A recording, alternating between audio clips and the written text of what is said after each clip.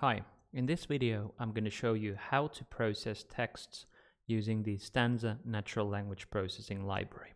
You can find a link to this notebook in the description below, and make sure you check out the previous video where we loaded a language model into Stanza for Wolof, which is a language spoken in West Africa.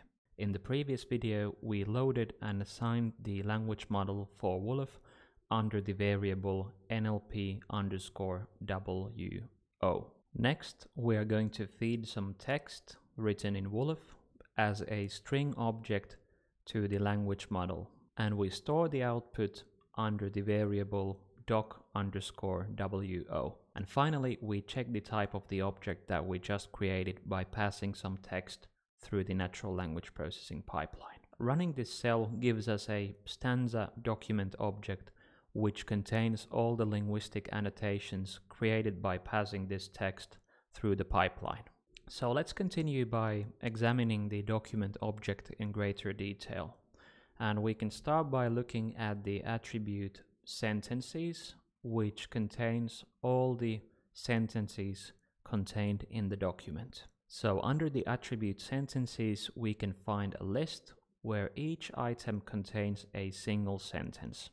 And as usual, we can use numbers in brackets to access items in the list. And because Python starts counting from 0, we need to use the number 0 to access the first sentence in the list. To do so, we simply run this cell. So what we find here are the linguistic annotations for individual tokens. These consist of the token itself, its lemma, part of speech tags, and syntactic dependencies. For some tokens, you can also find information on morphology.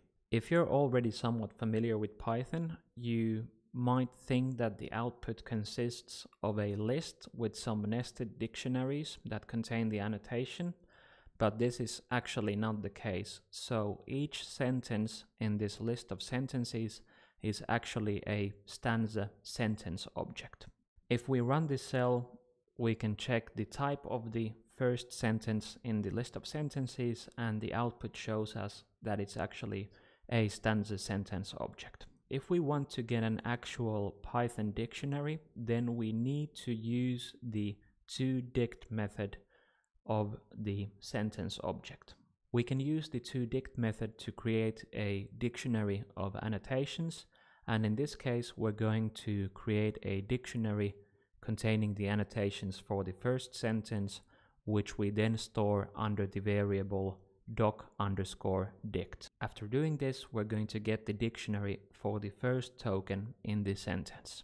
So if I run this cell, what we get back is a dictionary with some keys and values. And these key and value pairs hold the linguistic annotations. We can use the keys method of a Python dictionary to get a listing of all the keys available in a dictionary.